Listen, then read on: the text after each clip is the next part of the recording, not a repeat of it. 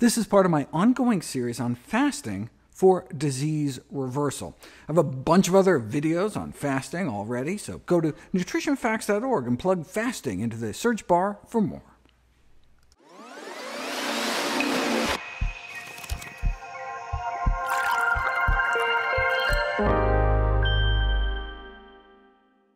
Currently, nearly 500 million adults have diabetes, and a 50% increase is expected in another generation. I've got tons of videos on the best diets for diabetes, but what about no diet at all? More than a century ago, fasting was said to bring about the cure of diabetes, speedily arresting its development and causing complete disappearance of all its manifestations in several days or weeks. Even so, starvation is guaranteed to lead to the complete disappearance of you if kept up long enough. What's the point of fasting it away if it's just going to come raging back as soon as you restart the diet that caused it in the first place? Might it be useful to kind of kickstart a healthier diet? Let's see what the science says.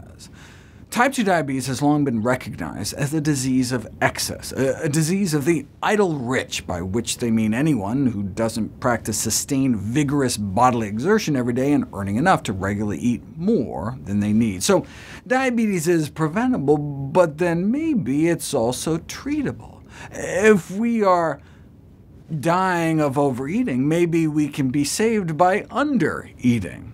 Remarkably, this was suggested about 2,000 years ago in an Ayurvedic text. Diabetics were encouraged to live like a saint, walk for 800 or 900 miles, dig a pond, or live only on cow dung and cow urine. That reminds me of the Rollo diet for diabetes, proposed in 1797, composed of a diet of rancid meat that was on top of the ipecac-like drugs he used to produce severe sickness and vomiting.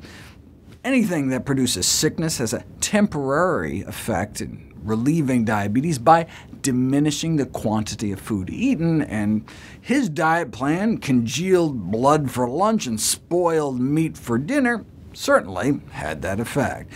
Similar benefits were seen in diabetics during the Siege of Paris in the Franco-Prussian War, leading to the advice to manger le moins possible, eat as little as possible. That was formalized into the Allen starvation treatment, considered to be the greatest medical advance in the treatment of diabetes prior to the discovery of insulin. Before insulin, there was the Allen era. He noted reports in the clinical literature of even severe diabetics clearing up on wasting diseases like tuberculosis, so he decided to put it to the test. He found that even the most severe types of diabetes, he could clear sugar from people's urine within 10 days. Of course, that's the easy part. It's maintaining it once you start eating again, for which he stuck to two principles: keeping them underweight and restricting the quantity of fat. A severe diabetic can be symptom-free for days or weeks, but add some butter or olive oil, and the disease can come raging back. As I've covered before, diabetes is a disease of fat toxicity. Infuse fat into people's veins through an IV, and by using a high-tech type of MRI scanner, you can show in real time the buildup of fat in muscle cells within hours, accompanied by an increase in insulin resistance.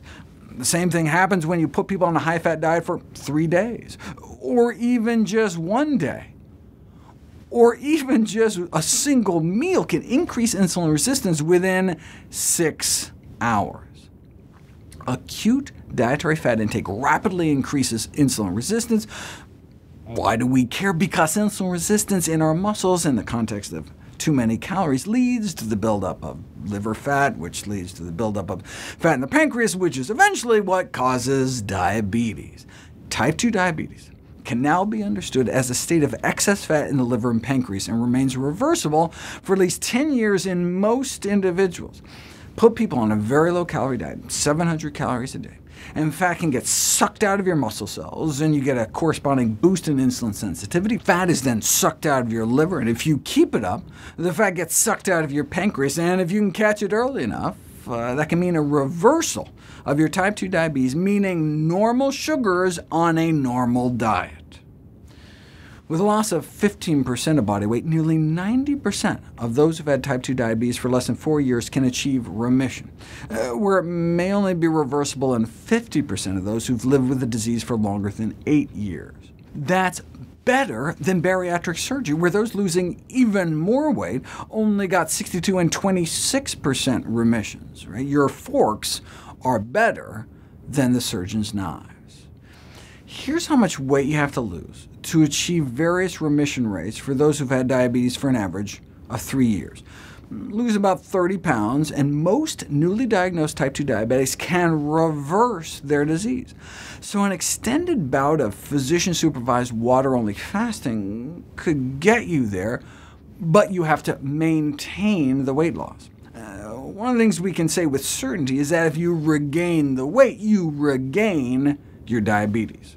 To bring it full circle, the initial euphoria about medicine's greatest miracle, the discovery of insulin in 1921, soon gave way to the realization that while it was literally a lifesaver for type 1 diabetics, the use of insulin on its own in type 2 diabetics would not be enough to prevent the later onset of complications like kidney failure, blindness, stroke, amputation. So, as argued by one of the most famous diabetes pioneers, Elliot Joslin, self-discipline on diet and exercise, as it was in the days prior to insulin, should be central to the management of diabetes.